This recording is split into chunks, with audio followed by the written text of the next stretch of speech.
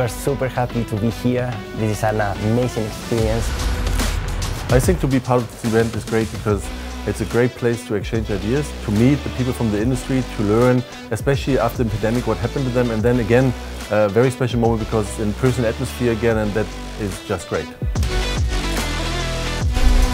What I like about this event is that you're with a group of like-minded people, basically, all working towards this same goal of building that integrated, sustainable mobility. I think it's a great event for mobility in Europe. Everyone who is somehow involved in the space. I've learned a lot about, let's say, new businesses that are coming up, new business models. So it was good to have those kind of connections.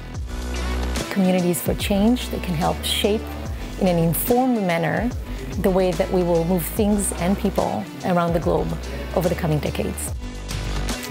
I think it's super important to join in on these discussions that we are having in the industry, and then to learn from each other, but also inspire each other, and that's what we see here at the Wunder Mobility Summit.